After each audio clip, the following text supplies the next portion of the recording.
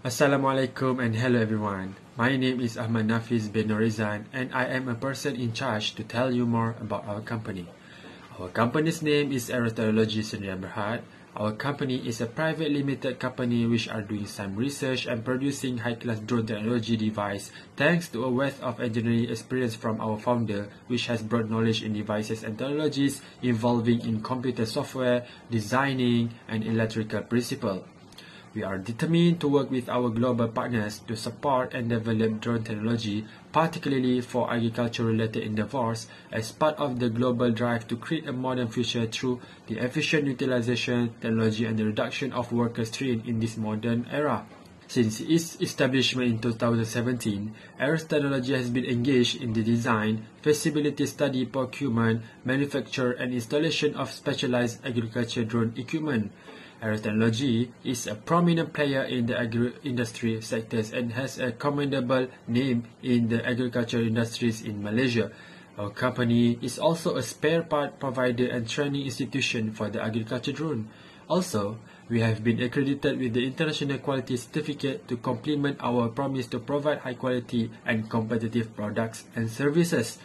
Our company is located at Bandar Serenia, Dengkil, Selangor, widely considered as a very strategic logistic hub and approximately close to the aviation hub Kuala Lumpur International Airport and Industrial Park KLIA. Aeros Technology benefits from the direct accessibility to the suppliers, raw material and engineering.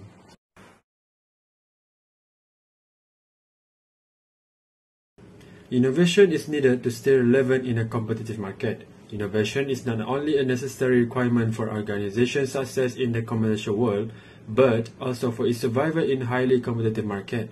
Due to COVID-19, Malaysia's economy has shifted to more no-contact businesses. As a result, the field labor is constrained to some extent by strict standard operating procedure (SOP). As a company, we see this as a chance to improve and develop the existing drone to better suit our agriculture expertise. Traditionally, the process of seeding requires a lot of manpower and high time consuming as it uses old-fashioned equipment such as tractors, shovels, and bare hand. The drone was invented where the smart spraying system is equipped to limit the human contact with the fertilizers, pesticides, and other harmful chemicals that are dangerous. Besides, innovation can integrate the future technologies in agriculture industry. Water, fertilizers, and pesticides will no longer be applied consistently over entire field in Agriculture 4.0. Instead, farmers will utilize the bare minimum of resources and focus on extremely particular locations only. Because of technological improvements such as sensors, devices, machines, and information technology, farms and agriculture activities will have to be run significantly different. Robots, temperature and moisture sensors, aerial images, and GPS technology will all be used in the future of agriculture. Assalamualaikum warahmatullahi wabarakatuh. My name is Muhammad Faris Saikal bin Rosman and I'm going to briefly explain on the existing product. So the existing product is drone, as I'm in the group for Aeros Technology Sdn Bhd. So I'm going to briefly explain on one by one of the components of the drones. So first of all is the propellers. So the propellers is used to fly the drone. So the main material for propellers is plastic, as it is causing low cost and worth for the normal drone. So the plastic is also much lighter and robust for the drone, even the drone is bigger and larger in terms of size. So the second one is the pusher propeller. So the pusher propeller is located at the front of the drone and used to move and backward during the drone flying, and that is determined for the direction of the drone. So the type of material for the propeller is carbon fiber, which is help the drone move more precisely and accurate. So the third one is the brushless motor. So the brushless motor is located underneath the propeller, since the component is the simplest component that could be embedded into the drone. So the function of this brushless motor, it is to reduce cost on the maintenance of drones in terms of hardware necessary, meaning the brushless motor design are simple and produce a better efficiency performance for the motor, where the battery consumption could save up more and lifespan battery could be sustained. So the fourth one is the landing gears. So the landing gears will allow the drone to land safely to the ground. So drone which require high ground clearance during landing will require more modification landing gear to allow it to land safely on the ground. So the fifth one is the electronic speed controllers, ESC. So the ESC is mainly located in the mainframe of the drone. So the function is to monitor and control the speed of the drone during the flight.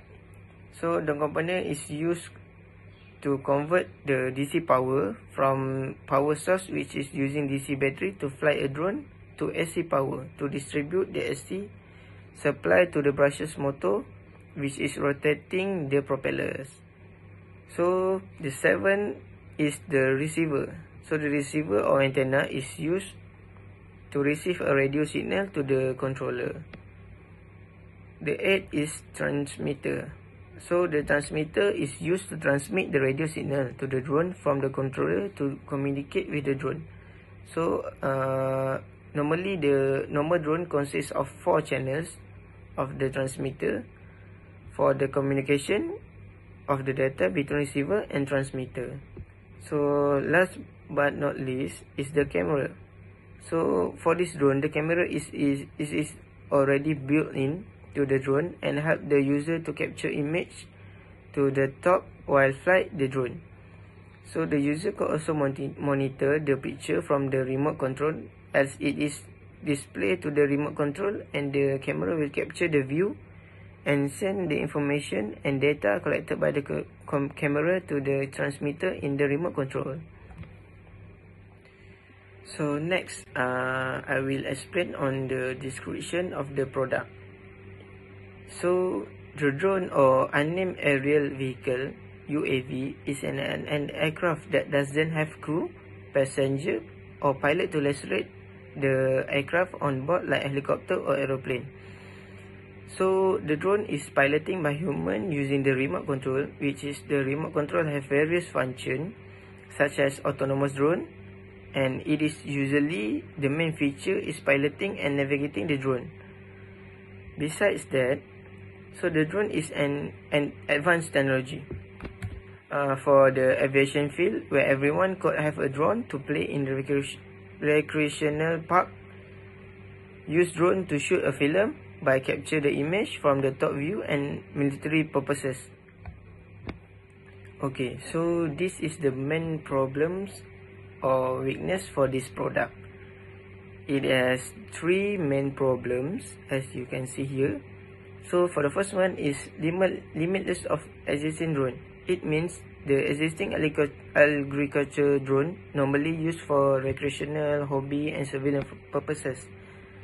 So the implementation of drone technology into agriculture industry can be used to increase the production output of agriculture sector. So the drone also will combine with a few features that will helping to reduce the burden of farmers. So this drone is limited to agriculture use such as fertilizer spraying, pesticide and surveillance to observe which crop areas are attacked by pests. So the second one is the drone are affected by the weather. So the uncertainty on weather might affect to the drone, where sometimes it could be rainy, cloudy, windy and dry. So if the weather is raining, the visual of the camera of the drone is unclear and getting blurry due to the full of fog are covered the camera, and the user cannot capture the image, especially for those who are shooting film, taking a photography for their work. So the third one is the drone can fly in a short period. So the drone is using the dry cell battery, and for the time being the power consumption of the drone is increasing due to the greater load of the drone. This means by the battery need to replace frequently as the period of flight is less than 1 hour. So as per mentioned, on the first weaknesses, the windy condition may power up the consumption of the battery as the drone need more energy and force to resist in the air. So next one is the reason why the product needs to be innovated. For this agricultural spraying, it will help to decrease human exposure to toxic chemicals such as fertilizer, pesticides, and other substances that are damaging to humans, particularly the respiratory system. So the drone will complete this duty for the farmer faster and more efficient than any vehicle, and it is also will be a wonderful alternative for farm that still rely on manual labor. So that is all from me. Thank you. Assalamualaikum. My name is Ahmad Muhaimi. I will explain about the type of innovation. The type of innovation for the agriculture drone is architectural. The drone categorized as architectural innovation because it works with the Internet of Things IoT. Basically, the fundamental and the component of the agriculture drone same as the surveillance drone. But for the agriculture drone, the design and function was changed to fulfill the requirement for the agriculture purpose. The Internet of Things or IoT can be integrated into the agriculture drone to help improving the agriculture industry. The agriculture drone works like a robot which is designed to work like a human. The agriculture robot such as drone which is designed to work like a human can be used for an incredible number of tasks to ease the burden of the farmers. So, the agriculture robot such as drone can tackle the labor-intensive, repetitive, physically demand tasks. With the implementation of Internet of Things IoT in the agriculture drone, it will help to control the drone easier to control, efficient, and provide the accurate and real-time data to the farmers. The technology include the agriculture drones such as high-resolution camera will help the farmers to do mapping and analysis through the photo or video captured by the drone. So this kind of innovation help the farmers to improve their crop management in order to increase the agriculture efficiency. For the product categories, the agriculture drone categorized as improvement product categories. The agriculture drone falls under improvement categories because of some of the parts and components are already exist in the market. Improvement of the sprinkle. In Aeros technology, we are using dual sprinkle system, which is the sprinkle system will provide wider distribution of fertilizer and pesticide. So it will increase the fertilizing or pesticide efficiency spraying, reduce the time of spraying, and save the energy. The sprinkle system in the agriculture drone will reduce the human contact with the fertilizer or pesticide that dangerous to the human health. In terms of cropping purpose, the agriculture drone will equip with the camera with the resolution up to 20 megapixel and 5.4K video resolution.